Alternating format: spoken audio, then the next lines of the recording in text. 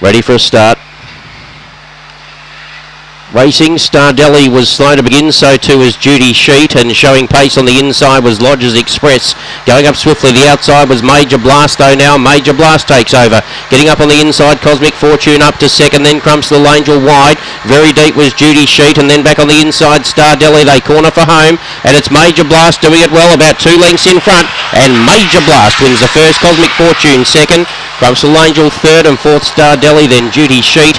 And behind those Dashing Dock, the last trio were Black Agnes with Lodges Express and Judy Sheet toward the tail, and it's 23 and 20.